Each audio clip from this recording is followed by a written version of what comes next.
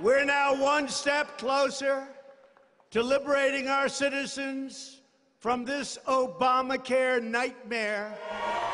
President Trump in Youngstown tonight, praising Senate Republicans for voting to consider a full repeal of the Affordable Care Act. Good evening, I'm Ken Rice. Susan has the evening off. Trump's speech in our region comes just weeks after a Republican plan failed to get enough votes, and health care wasn't the president's only focus tonight. Ralph Iannotti is live with more on what he had to say. Ralph.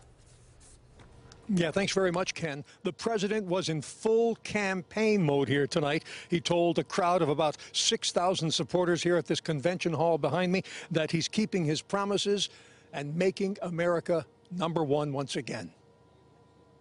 One by one, we're finding the illegal gang members, drug dealers, thieves, robbers, criminals, and killers, and we're sending them the hell back home where they came from. Before an enthusiastic crowd of several thousand, Donald Trump returned to Youngstown, Ohio for the first time as president. He was here twice last year as a candidate, and he returned to familiar themes, including illegal immigration. The Covelli Center audience roared with approval as the president touted his efforts to not only make America great again, but to make America safe again. And once they are gone, we will never let them back in, believe me.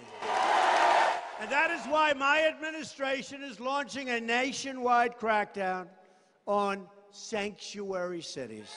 Early on in the hour-long speech, the president said he wanted to cut through the fake news filter. He said he was far away from the Washington swamp now. He applauded the vote in the U.S. Senate hours earlier, which will allow for debate to begin on bills to repeal major portions of the Affordable Care Act, which he called a disaster. Finally, you think that's easy? That's not easy. We're now one step closer to liberating our citizens from this Obamacare nightmare.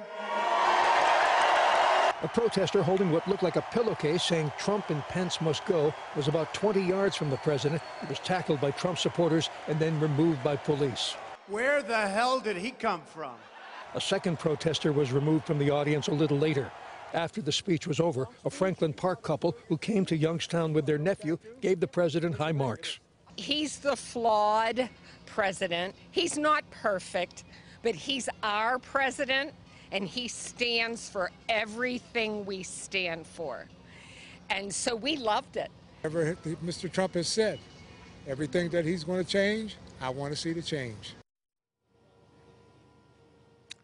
Now, over and over again here tonight, we heard chants of build the wall, USA, and fake news. And I think you could tell from the president's body language before this huge crowd tonight that he really relishes campaign-style appearances like this one here this evening. We're live in Youngstown tonight. I'm Ralph Iannotti, KDKA-TV News.